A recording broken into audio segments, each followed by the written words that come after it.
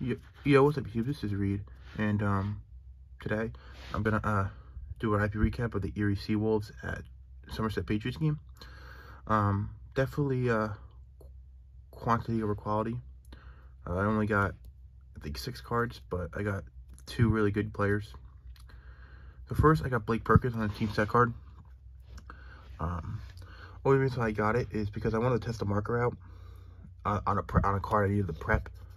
So I just want to see how they're kind of like brand new markers. So I just want to test them out. And so I got Blake Perkins on the team set card. He was like the only one out.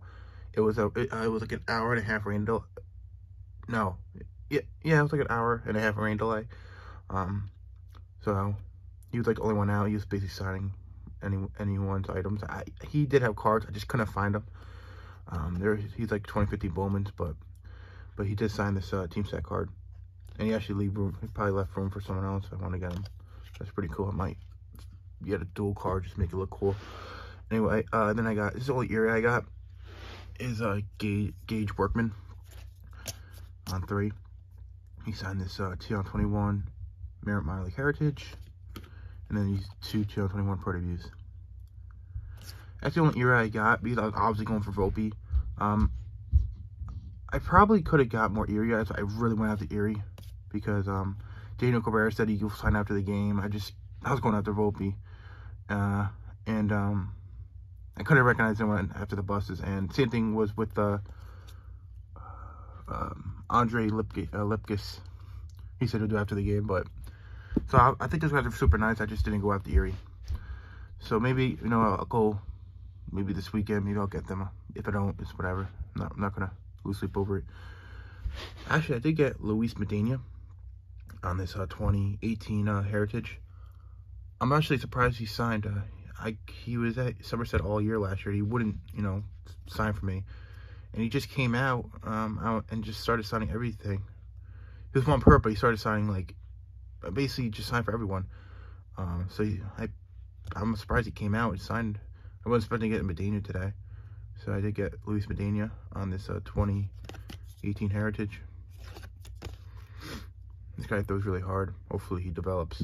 He just needs to work on his command a little bit. And I got the main guy, Anthony Volpe. Came out nice. I got him on this 2/20 Pro Debut. It was a shit fest trying to get him. He wasn't playing. He did come out, but he came out super late, so he couldn't sign.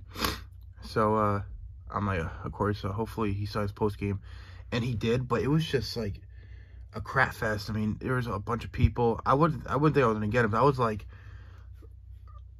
I was not really close to him when he was signing, but he kept on coming closer to me. He looked like he was about to stop signing, and I just reached my book over, and he did this card for me. It's yeah. I was like on the step. I was about to slip on the step. Somerset's, thank God Somerset's dugouts are like that. So I don't think I would have got him if it was like kind of like a Lakewood setup. So yeah.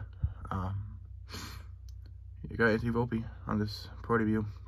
Hopefully maybe I'll get more. I'm not sure though. He might get called up soon. Probably not anytime soon though, but yep. So pretty cool to get the Yankees top prospect because I'm a Yankee fan. And yeah, that's my video. Hopefully I get more, maybe Volpes and maybe more Yankee players, because Hudson Valley comes to Lakewood soon.